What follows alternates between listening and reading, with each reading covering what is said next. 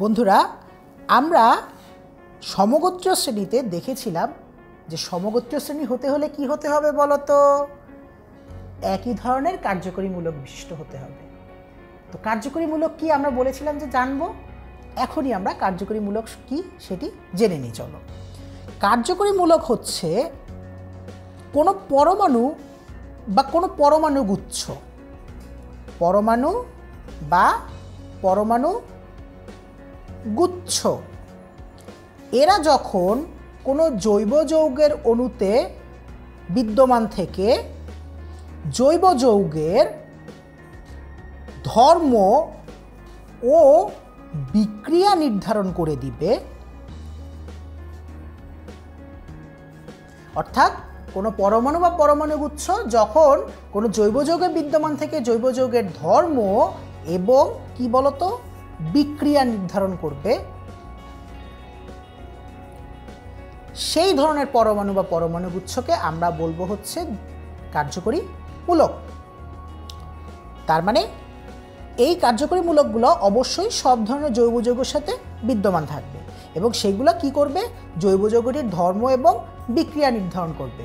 দেখো, আমরা বলেছিলাম যে একই সমগোত্রীয় শ্রেণীভুক্ত জৈব যৌগসমূহ সাধারণত একই ধরনের বিক্রিয়া দিবে। কেন বলতো?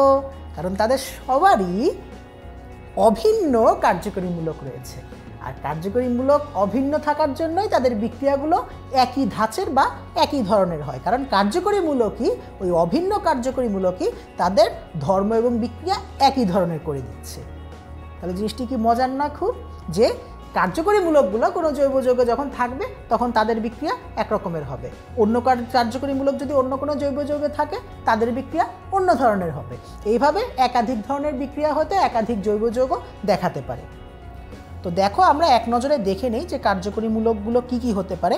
দেখো যে অ্যালকেনের কার্যকরীমূলক হচ্ছে এরকম, এখানে হয়তো আরও কার্বন, একটা বন্ধনে হয়তো আরও কার্বন আসতে পারে, এই পাশের একটা বন্ধনে আরও কার্বন আসতে পারে। কীভাবে? মানে একটা কার্বন এখানে আসলো, তারপরে আরেকটা কার্বন আসলো, এখানে একটা কার্বন আসলো, আরেকটা কার্বন আসলো, আর বাদ বাকি যে হাতগুলো থাকবে বা বাদ বাকি যে যোজনীগুলো ফাঁকা থাকবে সেগুলো হয়তো হাইড্রোজেন আসবে বা অন্য কোনো একযোজী পরমাণুও কিন্তু আসতে পারে।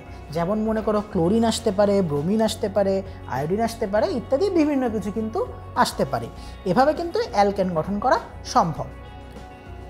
অ্যালকিন গঠন করতে হলে কি করতে হবে? কমপক্ষে একটি দ্বিবন্ধন থাকা লাগবে, আর বাদ বাকি যে দুটি বন্ধন এই কার্বনে ফাঁকা রয়েছে বা দুটি যোজনী ফাঁকা রয়েছে সেখানে হয়তো জিনিসটি আরও বড় করার জন্য বা শিকলটি আরও বড় করার জন্য এখানে আরও একটি কার্বন আসতে পারে, এখানে আরও একটি কার্বন আসতে পারে, সেই কার্বনের হয়তো দুই পাশে আরও একাধিক করে কার্বন আসতে পারে। কিন্তু অ্যালকিন হতে হলে ন্যূনতম এই জিনিসটি কিন্তু থাকতেই হবে। তাহলে এটি হবে হচ্ছে অ্যালকিনের কার্যকরীমূলক, যেটি অ্যালকিনের বৈশিষ্ট্যকে বা ধর্মকে নির্ধারণ করে দিচ্ছে। এই দ্বিবন্ধনটি অ্যালকিনের বৈশিষ্ট্য বা ধর্মকে নির্ধারণ করে দিচ্ছে।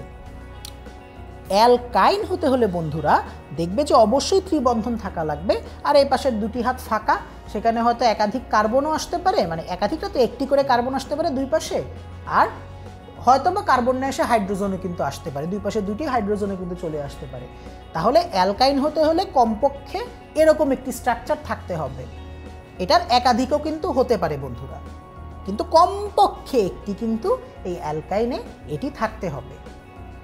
জৈব অ্যাসিড, এইগুলো হয়তো তোমরা আসলে ভবিষ্যতে আরেকটু আস্তে আস্তে ভালো করে জানবে যে জৈব অ্যাসিড হতে হলে এরকম বন্ড COH কাঠামো থাকতে হবে। এই বন্ড COHটাকে আমরা আসলে এইভাবে দেখাতে পারি, এখানে আসলে অক্সিজেন আর অক্সিজেনের মধ্যে একটা, এই একটা অক্সিজেন, এই আর একটা অক্সিজেন, আর এখানে হচ্ছে একটা হাইড্রোজেন রয়েছে। এই অক্সিজেন আর এই হাইড্রোজেনের মধ্যে একটা একক বন্ধন বিদ্যমান, আর এই যে আরেকটা অক্সিজেন সেটি হচ্ছে আসলে কার্বনের সাথে এইভাবে বন্ধন আকারে রয়েছে। তাহলে এই জৈব অ্যাসিডের কার্যকরীমূলক কিন্তু এরকম। এর এপাশে হয়তো হাইড্রোজেন আসতে পারে, হয়তো অন্য কার্বন আসতে পারে। যেমন আমরা ধরতে পারি, আমরা জানি যে অ্যালকাইল মূলকের যোজনী কিন্তু এক। তোমরা খেয়াল করে দেখো যে CnH2n+1ই কিন্তু ছিল অ্যালকাইল মূলক, CnH2n ছিল অ্যালকেন, সেখান থেকে একটি হাইড্রোজেন চলে যাওয়ার পরে একটা মূলক হয়েছিল, সেই মূলকে কিন্তু একটা ইলেকট্রনই বিদ্যমান, একটা অযুগল ইলেকট্রনই বিদ্যমান, অর্থাৎ সেটি কিন্তু একটা বন্ধন গঠন করতে পারবে, অর্থাৎ তার যোজনী কিন্তু এক। তাহলে এটি বা এটাকে তো আর দিয়েও লেখা হয়, তোমার যদি আর এখানে আমি লিখে দিই তাহলে কিন্তু RCOOH হবে কিন্তু একটা জৈব অ্যাসিড।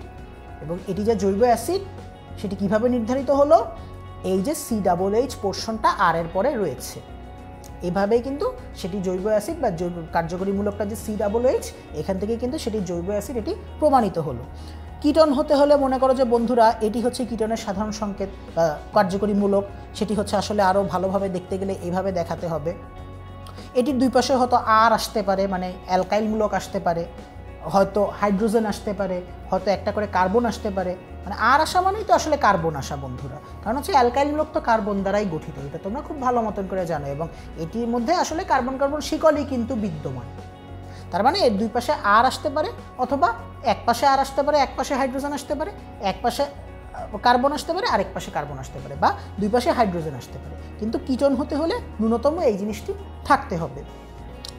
অ্যালকোহল হতে হলে এই মূলকটি থাকতে হবে, এবং এর এই পাশে হয়তো আর আসতে পারে, তবে হাইড্রোজেন আসবে না, কারণ হাইড্রোজেন আসলে কিন্তু এটি পানি হয়ে যাবে, H2O কিন্তু হয়ে যাবে জিনিসটা। তার মানে এই পাশে শুধুমাত্র আর আসা সম্ভব, কোনো হাইড্রোজেন আসা সম্ভব না। এটি হচ্ছে অ্যালকোহল, মানে সম্পূর্ণ জিনিসটি হচ্ছে অ্যালকোহল, আর এইটুকু হচ্ছে অ্যালকোহলের কার্যকরী মূলক। তো এরকমভাবে দেখো বন্ধুরা, এটি হচ্ছে অ্যালডিহাইডের কার্যকরী মূলক। এখানে আর আসা সম্ভব, আর আসলে এটি অ্যালডিহাইড হবে, হয়তো এইচও আসা সম্ভব, এইচ আসলেও সেটি অ্যালডিহাইড হবে। এইচ মানে হচ্ছে হাইড্রোজেন পরমাণু, মানে আমরা বলেছি যে এটি যেহেতু একযোজী, তাহলে এদের এখানেও কিন্তু একটা একযোজী পরমাণু এসেই বন্ধন গঠন করবে, অর্থাৎ RCHO হচ্ছে একটি অ্যালডিহাইড, সাধারণ একটি অ্যালডিহাইড। আর হতে পারে N এর ভ্যালু 1 হতে পারে, 2 হতে পারে, সেরকম করে হয়তো নানা রকমের আর হওয়া সম্ভব, মানে অ্যালকাইল মূলক হওয়া সম্ভব। আর এটি হবে হচ্ছে অ্যালডিহাইডের কার্যকরী মূলক। তেমনিভাবে এটি হবে অ্যাসিড হ্যালাইডের কার্যকরী মূলক COX, অনেক সময় জিনিসটিকে এইভাবেও লেখে। আর এখানে হয়তো আর আসা সম্ভব, RCOX হবে তাহলে অ্যাসিড হ্যালাইড, আর এটি হবে অ্যাসিড হ্যালাইডের কার্যকরী মূলক। এই CONH2 এটি হবে অ্যাসিড অ্যামাইডের কার্যকরী মূলক, আর এটি হবে আসলে একটি অ্যাসিড অ্যামাইড। এটি হবে একটি অ্যামিন, আর এইটুকু হবে একটি অ্যামিনের কার্যকরী মূলক। এটি হবে একটি হ্যালাইড, হ্যালাইড হচ্ছে এটি বুঝতেছে যে এক্স, এই এক্স হচ্ছে আমরা বলতে পারি হ্যালোজেন পরমাণু, সেটি হতে পারে ক্লোরিন, ফ্লোরিন, ব্রোমিন, আয়োডিন। এটা নিয়ে আমি তোমাদেরকে আগের ভিডিওতে একটু আগের ভিডিওগুলোতেই একটা সুন্দর ডেসক্রিপশন দিয়েছি। আর এখানে যদি আর থাকে সেটি হবে হচ্ছে অ্যালকাইল হ্যালাইড, আসলে ভালো করে বলতে গেলে হবে অ্যালকাইল হ্যালাইড।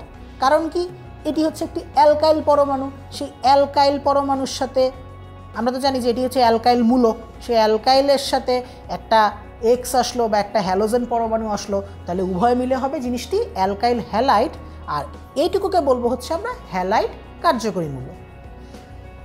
এটি হচ্ছে এস্টারের কার্যকরী মূলক, আর এটির আগে যদি আর আসে তাহলে সব মিলিয়ে জিনিসটি হবে হচ্ছে এস্টার।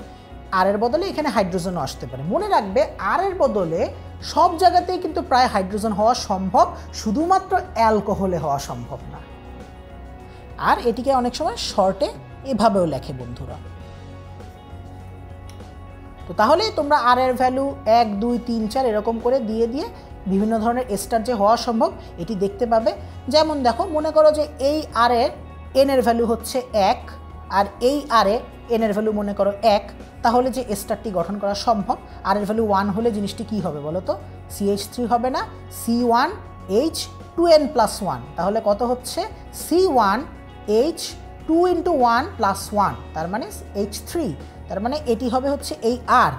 এরপরে দেখো COO, আর এই আর সেটিতেও আমরা বলেছিলাম যে এন এর ভ্যালু হচ্ছে 1, তাহলে সেখানেও হবে কিন্তু আরেকটি CH3।